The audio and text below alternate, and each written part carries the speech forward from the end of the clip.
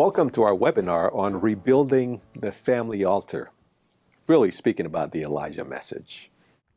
It is a common practice on college campuses today to have professors participate in what has been called last lecture talks. In these talks, professors are asked to think deeply about what matters to them and to express these thoughts in a hypothetical final instruction or guidance for the audience. The audience would be left to ponder their own ways of imparting wisdom if they knew they only had this final chance. Normally, the professors would be quite healthy while delivering a speech that suggested that their demise was imminent. Dr. Randy Pausch, however, was not healthy when he delivered his last lecture. The 46-year-old professor of computer science at Carnegie Mellon University had been diagnosed with pancreatic cancer and given only a few months to live. This father of three used his final lecture to leave a legacy for his own children, his students, and the world over, as his lecture became a best-selling book. One thing that stood out in his book was his love for his family and for humankind. He encouraged us to be patient with others, saying, "Wait long enough and people will surprise you and impress you." He would show pictures of his childhood bedroom wall, decorated with mathematical equations he had drawn on the walls. He encouraged parents to allow their own children to draw, paint, and write on their bedroom walls as a favor to him, just as his mom had allowed him to do. He eventually impressed his mom by earning a PhD. She believed in him and was patient and supportive in helping him fulfill his dreams. He once said, like Moses, "I get to see the promised land, but I don't get to step foot in it." It's interesting that in his academic lecture, Dr. Pausch mentions a holy man of God. Indeed, Moses, too, had a lot to say to his students, his children, his people, the children of Israel, prior to his last climb up to Mount Nebo. Moses' last lecture, found in Deuteronomy chapter 6, verses 4 through 9, commonly known as the Shema, first stresses to the children of Israel that there's only one true God, and reminds them of the command to love the Lord your God with all your heart, soul, and might. The Shema admonishes parents to diligently teach their children to love God every opportunity they get, in the morning, during the day, and at night. It is a declaration of faith, a pledge of allegiance to Jehovah, the one true God. Here's what Ellen White has to say on this topic. Let parents study the instruction of the 6th chapter of Deuteronomy.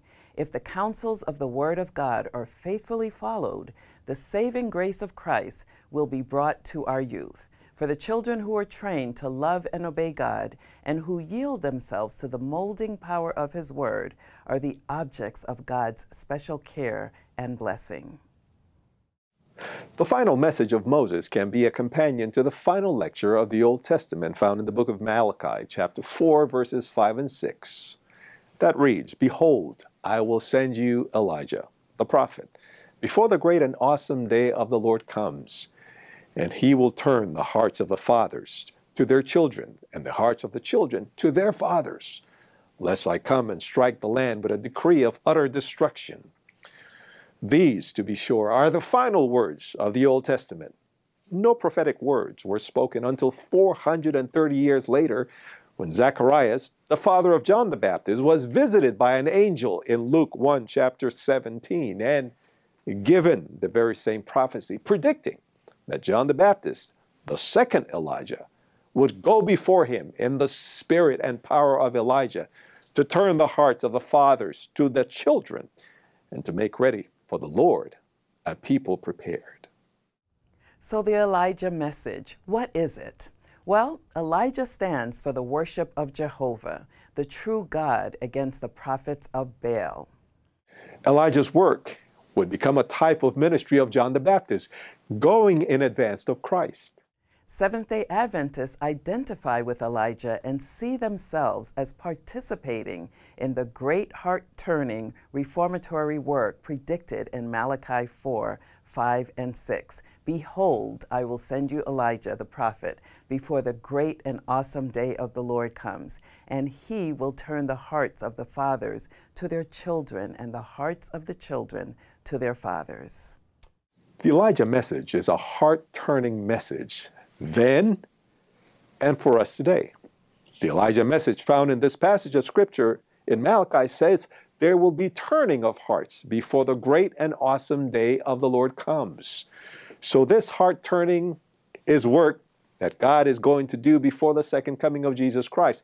The name Malachi means messenger. In the book of Malachi, the people had not only abandoned their covenant with God, but they had also abandoned their family covenants. Hence the book of Malachi looks back to the times of Elijah the prophet, who confronted the altars of Baal worship and rebuilds the altar of Jehovah, the one true God. Elijah had to restore the broken altars and teach the people how to worship again, restore their memory of the last lecture of Moses, where they were reminded of the commandment to love the one true God. Then in 1 Kings 18:36 through 37, Elijah begins a prayer by acknowledging the Lord God of Abraham, Isaac, and Israel, the God his fathers worshiped. Let it be known that you are God in Israel. Answer me, O Lord, answer me, that this people may know that you, O Lord, are God, and that you have turned their hearts back. There always must be a heart turning when we come in commitment to God, back to God, if you will. The most miraculous part of this story is the extravagant love of God for his people. When the fire fell in verse 38, it consumed the burnt offering, but not the people. Despite the sinfulness of the people, God does not destroy them, but gives them an opportunity to repent and turn their hearts to him and to their children and others. The promise of success in Philippians 4:13 is, I can do all things through Christ who strengthens me. May God help us as we too embrace the Elijah message today, that there will be a heart turning in our homes, Adventist homes throughout the world, so that the fathers will turn their hearts toward their children and their children towards their fathers, so that Jesus Christ can come and he can find us ready to meet him in the air. We hope that this will be the experience in each of your families as you embrace the building of the altar once again and going back to regular family worship. Pray with us as we ask God to help us to do just that. Let's pray, Elaine. Sure. Dear God, we thank you so much for this message of Elijah, the Elijah message, and for this heart-turning message, which turns the hearts of the fathers to the children and the children to the fathers. We pray this prayer for every family, for every person who is listening to this webinar today. And help us, Father, to trust you and to recognize that there is power resident in you. And so we pray for our families, and we pray for hearts that are open to receiving the blessings when they come together in the family altar. May they all rebuild their family altars and so make the worship of God central in each of their homes, so we might be ready when you come soon.